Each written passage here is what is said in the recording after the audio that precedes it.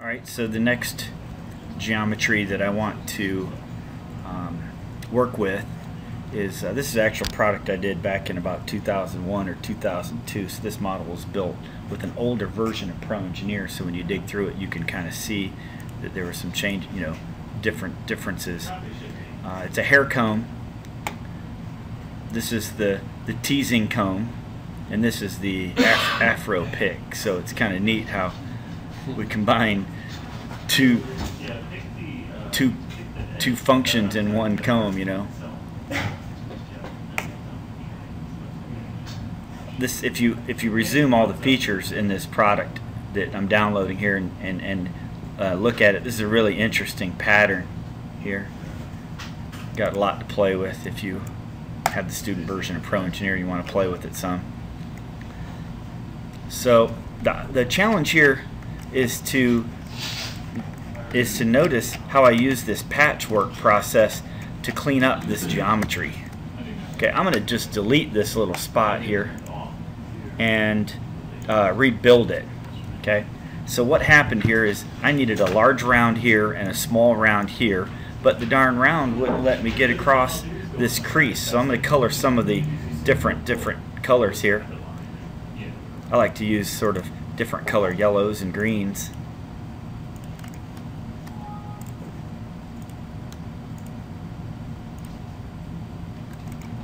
Okay, different colors. Now, if you look at the yellow, this is co-injected rubber, and this green is like the hard nylon, if you will.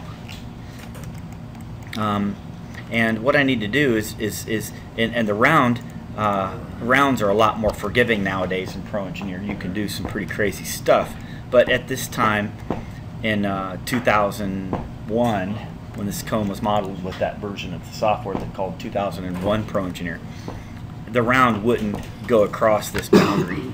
So in this case, I'm just going to build it up with a surface patch, and I'm going to do it a couple different ways so you can see how it works. Alright, same thing that we already know. Shift, Control, Shift.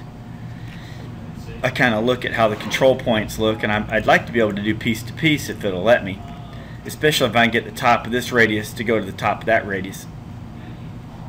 Let's get the second direction curves to work.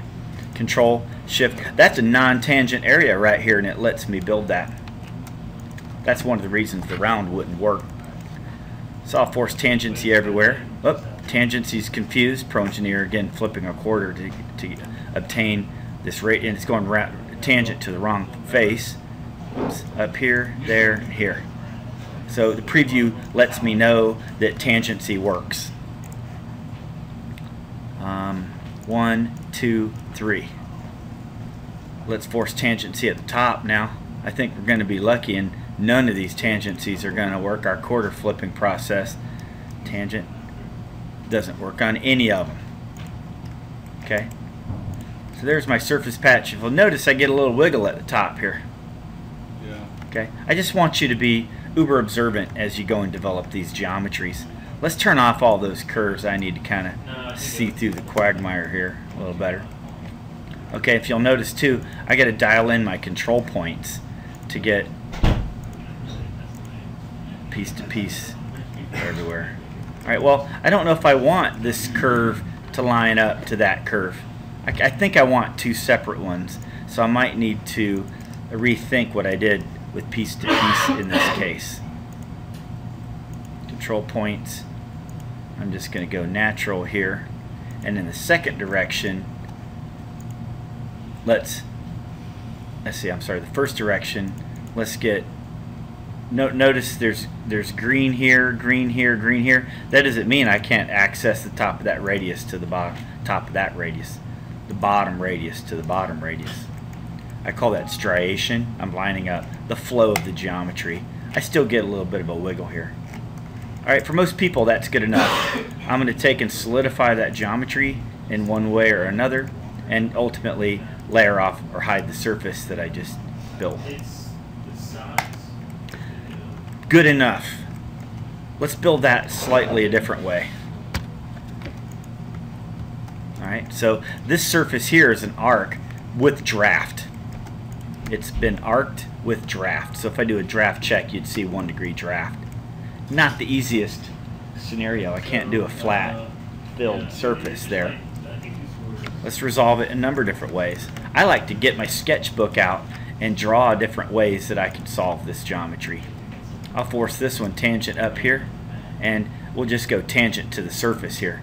Do you see how the curve buckles outward? That's really annoying. I'd like to be able to tweak how it dives in at the bottom. Got any resolve for that? Each time I try to squash a bug, I get a new problem to solve. Alright, so what I'm going to do is I'm going to go to insert mode just before the curve, right after the point, and I'm going to build a little handle on the bottom here so I can parametrically control the curve that I just went into insert before, curve 2 there. Alright, so what I'm going to do is I'm going to build a datum plane through that point parallel to one of these other datum planes. Okay, see the datum plane? I ought to change it so it's in a close proximity. Remember, I like to pretend like I'm a team player so that engineers that don't know anything about surfacing don't complain too much, because they'll certainly complain that you made it so complicated they can't modify it. I hear that almost every time. It's a simple little trick here. So let's now use that tool to sketch a line on here. You see how I've got I'm just going to put it at an angle so I can change it to whatever I want, and I'm just going to align that point on there, and I'm going to dimension it in the old way I prefer.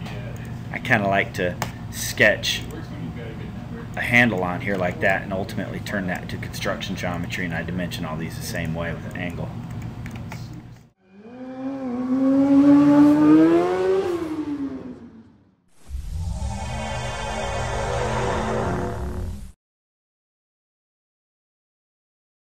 My experience at Design Engine was really positive. This was close to home for me. I grew up in the Chicago area, so it was nice to come back. It was nice with the downtown setting. Very easy to get to, you know, from train, whatever. And if you were in a hotel, probably even easier. So overall, the experience was great. Great staff here, and I was engaged the whole time. Unlike some of the other CAD courses I've taken, where you're sitting, you got a whole classroom sitting there nodding off. This was a complete 180 from what I've experienced in the past. During this class, it basically focused on Creo surfacing, the 1-week intensive course, and I came to surfacing maybe 6 months ago. Before that, it was a lot of sheet metal, totally different program. Also, I was running CATIA, now I'm in Creo.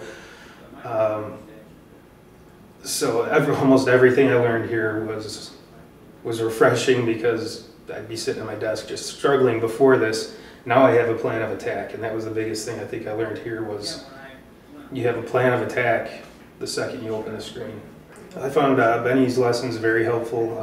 Running through the tutorials, I've done the PTC tutorials before, I've done the PTC classes, and it still was nothing like what we did here. They were drawing on their past experiences. And the class they geared the class more towards, this is generally how you do things, as opposed to, here's an example, click these buttons. During the class, if I did get stuck up somewhere, you know, just raise your hand, or, you know, wait, let them run through the rest of the exercise. And they were always walking around more and willing to come back and check up on you. They always made sure they checked up on you. It was up to us, whatever we wanted to do. So if we had any questions that we get to see every day, or if we had models that we had trouble with, there was an opportunity to, you know, pick the instructor's brain, and there's actually some guys still in there doing that. So I would highly recommend Design Engine to any friends or colleagues. Actually, I'm going to be doing that when I go back to work on Monday. And the biggest reason why is it's not sitting there clicking buttons or running through a tutorial in a book. It's a lot more open format, and you get the concepts behind what you're doing, not just how to go about doing these things in this certain situation. They lay a good foundation for what you're going to encounter at work every day. Now when I double click on the projection curve, notice the dimension doesn't pop up. Okay? So let me delete all that I did and build it a way that I can leave a better breadcrumb trail behind, So if we get a smart engineer behind me, they don't have to get me on the phone to help them modify what I and you consider to be a simple little trick. So what I'm going to do is I'm going to build a bunch of stuff on the fly. I'm going to build this projection tool, and instead of projecting a chain, I'm going to project a sketch. This is my sketch plane. I don't have a sketch, so I got to define the sketch, but I'm going to define the sketch on this sketch tool thing here. Same thing now. Model myself a little handle, put myself a little angle. I'm going to left click on the orthogonal curve and turn it to a construction geometry.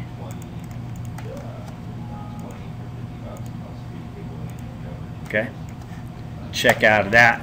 Now I'm still in the projection function. See what surface you want to project to with respect to what. This is the part SolidWorks doesn't have. Now when I double click on the curve, all the dimensions pop up. So it's a little bit better team player game what I just showed you. You can open that up and see all the stuff inside it. Alright, now let's get this curve back. Edit definition on the curve, and instead of going tangent to the surface, let's go tangent to the curve itself. Now I've got a parametric geometry that I can kind of.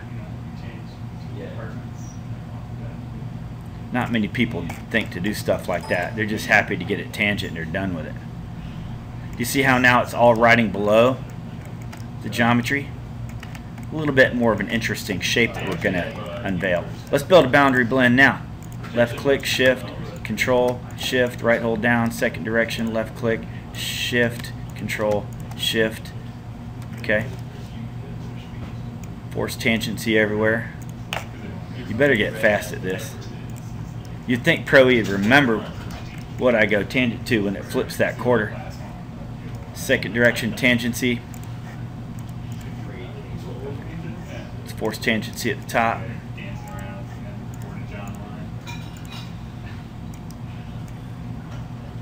Alright, so this is the same way I built it before, but now I get access to that curve. Let's edit definition and add that curve as an internal curve. This direction, internal curve.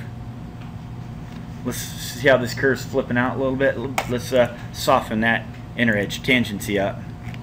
Very different way to build that shape. It may or may not be the shape you want, but it's a fourth try that we've built.